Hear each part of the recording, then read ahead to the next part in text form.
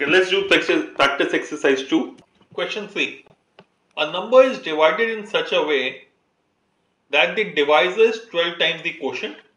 The remainder is 48.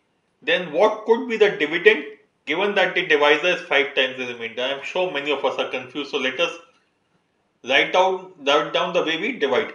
The question says the remainder is 48. So the remainder is 48. Then it says find out what could be the dividend. Dividend is the number which is being divided. So this is dividend.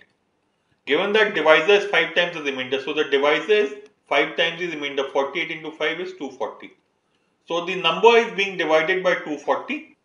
A number is divided such a way that the divisor is 12 times the quotient. So quotient has to be 240 by 12. 240 by 12, which is equal to 20.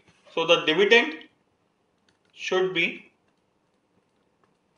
240 into quotient into the dividend, into the divisor. So divisor into quotient plus the remainder, which means 4800 plus 48, 4848.